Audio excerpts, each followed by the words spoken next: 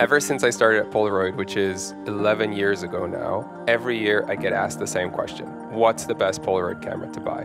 And the I-2 is basically the quest to answer that question.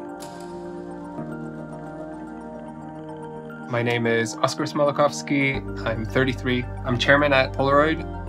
I've been working on the Polaroid I-2 camera for over 4 years now. And today we wanted to show you the vision behind the I-2, who was involved in creating it, and how it came together. I really wanted to make sure we have a team that knows a lot about making analog cameras. This is the most complex camera we've ever made, most advanced lens we've ever made, the best ranging. We wanted to push it a couple steps further, and I think it's important to realize that we were setting up engineering at Polaroid from scratch. I think everything started with the lens.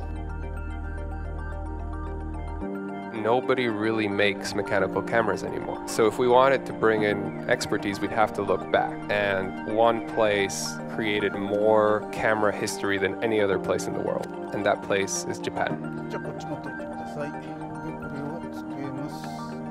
私の名前は小島祐介です。東京生まれ、東京育ち。私の名前は赤木利正と申します。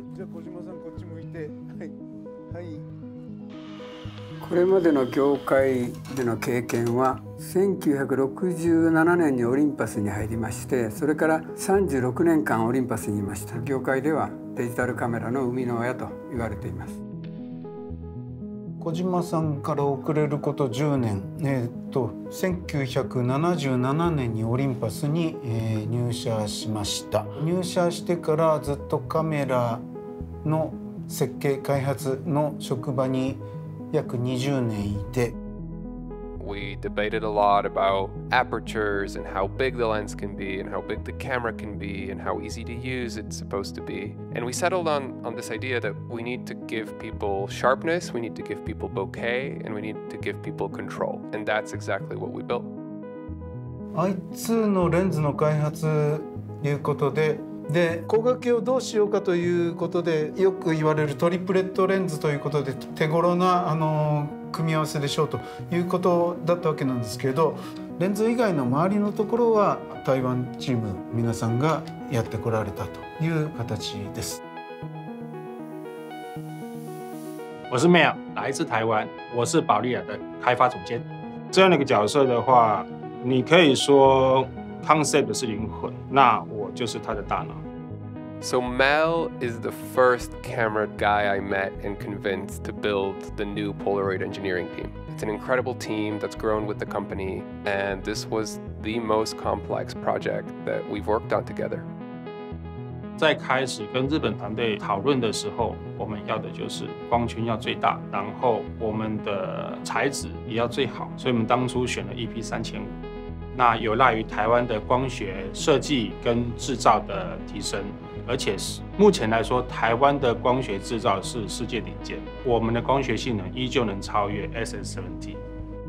その引面技術がすごくもう圧倒的に進歩したということが、今日の携帯の文化なんかも含めて今もう変わったんですね、世の中。だからガラスがいいわけではない。このプラスチックを使うことによって明らかにこの従来のガラスレンズを超えたということが今回の場合は言えるということですね。We started asking the questions about what's really important in the Viewfinder. いいファインダーとはどういうファインダーかというと、これはオスカー口癖だったわけなんですけれど、ビッグ、ブライト、クリア。ビッグ、ブライト、クリアという三拍子ですね。传统的光学镜头，然后传统的 analog film， 再加上传统的光学 Viewfinder， 而不是现代的那一种 EVF。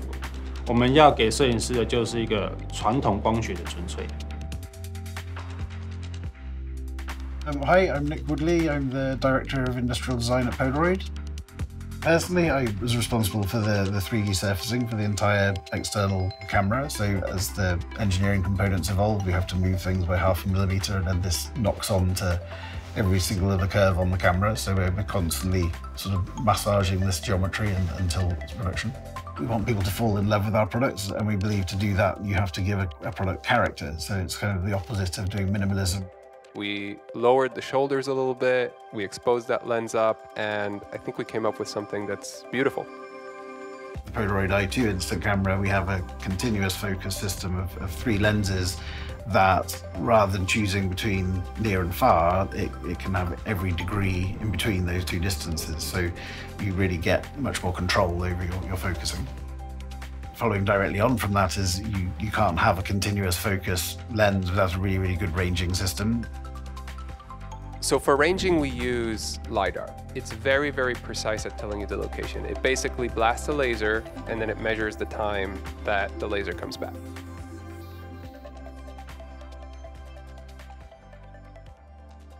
So as we developed the camera, we all got different prototype series cameras all around the world, and we were all testing them simultaneously. And obviously everyone is looking for their kind of thing.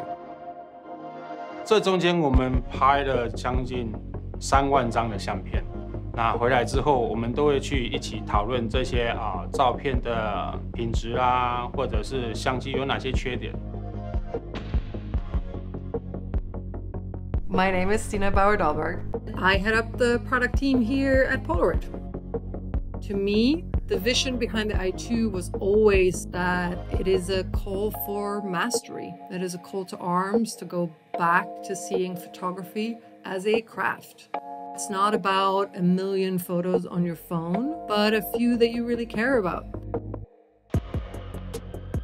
It might not be perfect, but that's kind of part of the beauty. It takes a lot of practice, it takes failing, and it takes trying again.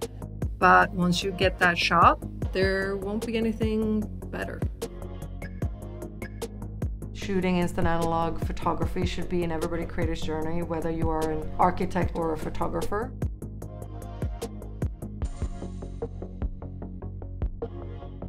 There's 6 modes in the I-2 camera. There's automatic mode, aperture priority, shutter priority, manual mode, multiple exposure, and self-timer.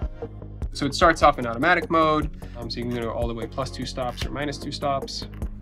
So that's just darker, lighter. That's really it for the automatic, center, and light. And then you get into things like aperture control.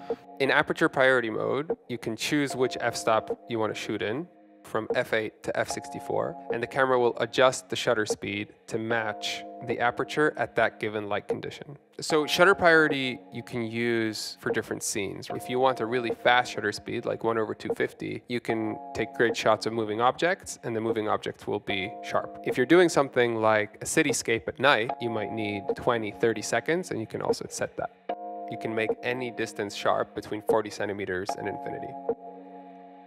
So manual mode basically lets you choose your perfect combination, and the camera will tell you what the exposure will be like. So whether you're under or you're over, based on the center weighted light metering and ranging. We really wanted these manual options for photographers because ultimately when you're deep in your craft and you want a little bit more of that control, you want something very specific, like more depth of field, less depth of field, more motion blur, less motion blur. And I think it's also a bit of a journey. You start off in auto mode, you learn the basics, and then as you go deeper and deeper, you might want that control. What it's like holding it feels absolutely great to see the final result and to see the images that come out. The photographs that I've been able to take with this camera are incredible. So this whole team, all the way from Japan to Taiwan to London to Amsterdam, everyone really put their heart and soul into this, and it's been driven by passion like nothing else. Finally, we have a camera that can truly compete in terms of photography quality with the legends of Polaroid. We have a lens that's sharper than the SX70. We have all these manual controls that give photographers the ability to really hone in on exactly the kind of photo they want to make. もう世界に1枚しかない写真、もう本当にアナログで1枚しかない写真が撮れる。これは今の世の中にものすごく貴重なことなんで、そういう文化をまた呼びたいね。To the community that's been with us through the Impossible Project, to Polaroid for the last 10 years, I wanted to say thank you for sticking it through with us, but it's finally here. I think it's a camera that's really been worth the wait, and can't wait to see what you guys come up with it.